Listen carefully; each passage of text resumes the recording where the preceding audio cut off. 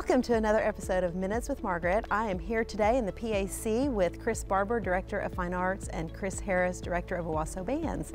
And when we say fine arts, Mr. Barber, what are we referring to in Owasso? The fine arts encompasses all of the performing arts, which would be band and choir, also speech and debate, and theater, and then the visual arts as well, elementary, high school, everybody, just art class, very personal. We have about 7,500 students enrolled in some sort of a fine arts course here. So we have a special trip planned with our fine arts department this spring break. Can you tell us a little bit about that trip and the groups that are going and the events that they're performing in? Yes, we decided after COVID to see if we could do a total department trip that was something we could really hang our hat on and to look forward to. So we decided we were going to go to Dublin with the band and the choir. The band is going to be marching in the St. Paddy's Day Parade in Dublin. And then the choir will be singing at Christ Church Cathedral and then St. Mary the Slow's Church in Killarney. Two performances for the choir.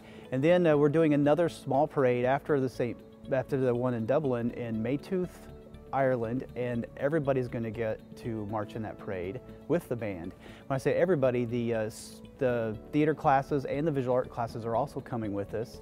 They're going to be in Dublin with us for a couple days, and then when the band and choir come home, they're going to take a ferry over to London and get to go to Stratford-on-Avon and see Shakespeare's Home.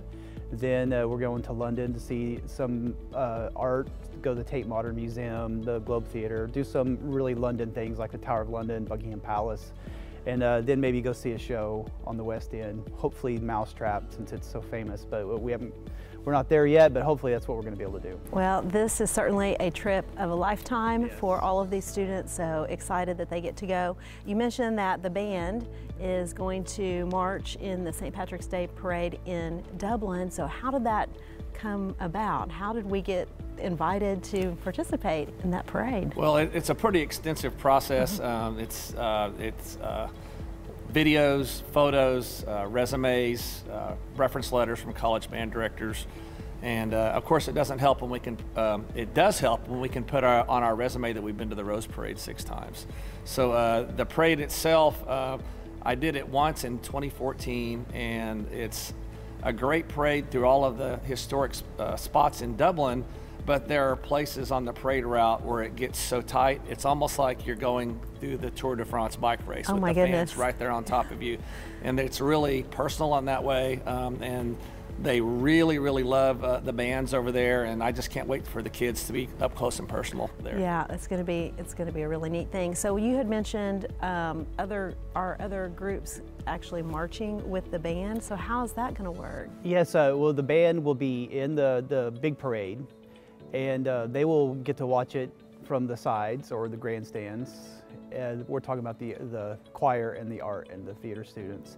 But then as soon as this parade is over, we will put everything on a bus and go to a suburb of Dublin to do another parade. And at that point, the other students actually get to march behind the band, just like you see the color guard at the behind. We'll be able to have the other students with us, so they'll get to be part of a St. Paddy's Day parade in Ireland as well. So that's going to be a pretty exciting moment for all of us to get to experience that.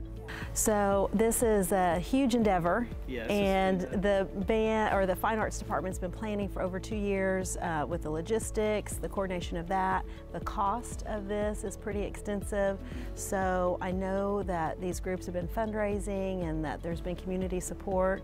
Can you explain or maybe tell us how others may be able to provide support, or if there's anything else that we can do to help support? Yeah, the big thing is I think we have one really big fundraiser for our department coming up, and that is our musical. We're presenting High School Musical this year, and it really supports our department, and it will really help us, make some final adjustments to the trip and help the kids out in payments on the last. So everybody should come. Bring everybody. Bring your family, friends, enemies. We don't care. Bring them. It's a great musical. The kids are amazing. It's the first weekend in March, and the proceeds go to our department. Well, it sounds like you've got lots of events planned. Is there any other event that you've got going as far as fundraising that community members can attend? Yes, March 9th, the choir is going to be doing a send-off concert at St. John's Episcopal Church in Tulsa. It's an old stone building shaped like a cathedral, so we're trying to get the experience of singing in that setting before we leave. And then that's open to the public, and there's a fundraising event that will probably happen right afterwards. But also, we're going to post on this video our QR code for anybody that wants to help support this trip.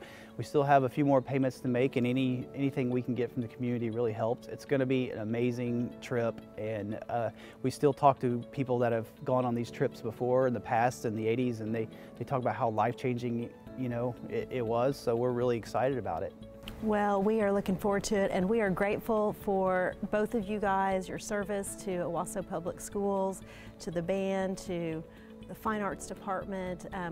Our Fine Arts Department is absolutely incredible. It's outstanding. It's one of the best, or I think the best, in the state of Oklahoma. And so appreciate your service, appreciate everybody's work leading up to this event, and really, really looking forward to it. So this concludes another episode of Minutes with Margaret, and we will see you next month.